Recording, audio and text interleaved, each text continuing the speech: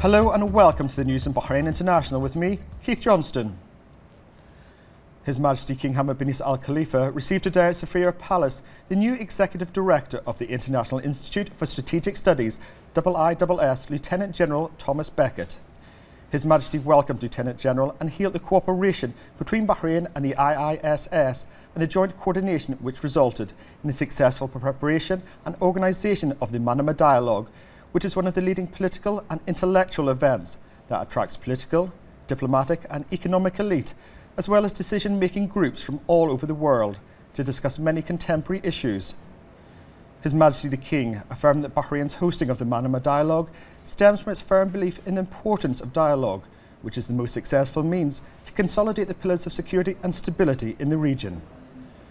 His Majesty noted the importance of holding these international conferences as they provide promising opportunities for cultural communication, ideas and exchange of experiences that benefit common interests.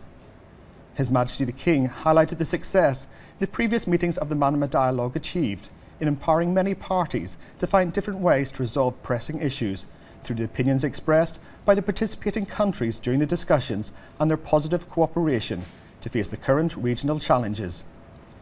His Majesty wished success to the 14th edition of the Manama Dialogue, which will be held this year and will discuss a number of Arab and international issues. For his part, Lieutenant General Thomas Beckett expressed thanks and appreciation to Bahrain for providing facilities to aid the success of the forum, which has become very important through the ideas and visions it puts forward. His Majesty King Hamad bin Isa Al Khalifa received today at Sophia Palace the Chairman of the Sunni Endowment Council, Sheikh Dr. Rashid bin Mohammed Al Hajri, and the Chairman of the Jafari Endowments Council, Sheikh Mohsen bin Abdul Hussein Al Asfor, as well as the two council's members. His Majesty the King expressed appreciation for the efforts of the two endowment councils in overseeing the affairs of the places of worship and qualifying imams and preachers to promote tolerance and direct the religious speech to promote the values of unity and patriotism, as well as to develop endowment in the kingdom for its contributions to enhancing social solidarity. His Majesty hailed the efforts of the two councils, affirming that the people of Bahrain possess high moral principles.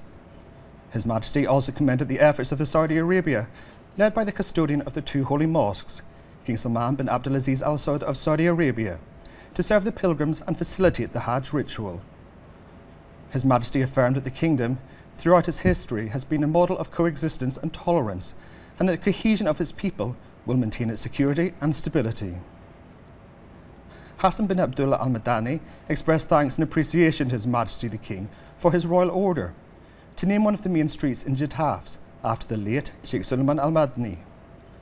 The Chairman of the Sunni and Jafari Endowment Councils expressed thanks and appreciation to His Majesty the King for his directives and efforts to serve religion and for his continuous support to humanitarian work.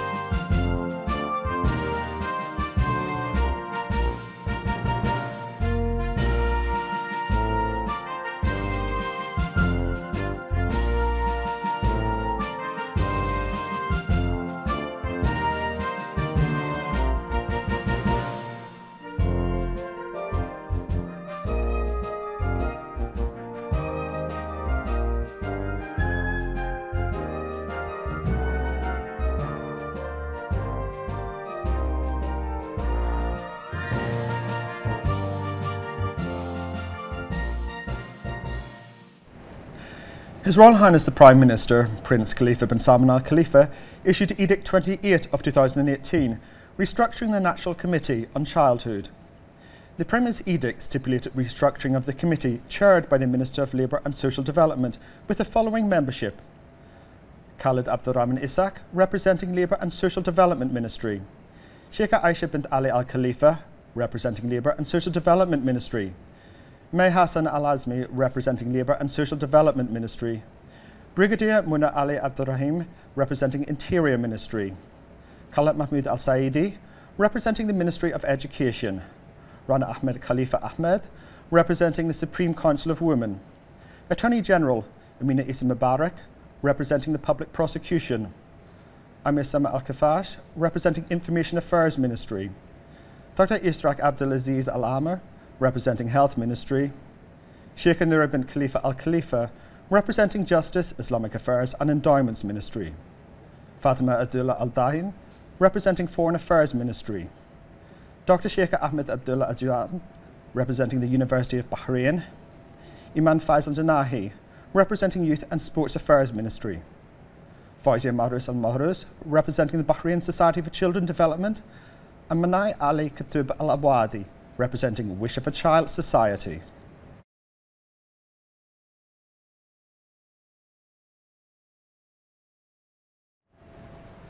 The Minister of Housing, Engineer Bassem bin Yaqub Al Hama, announced that the completion rate of the Ramley housing project has reached 89% of construction work for 1,256 housing units implemented in the city and 53% of infrastructure work.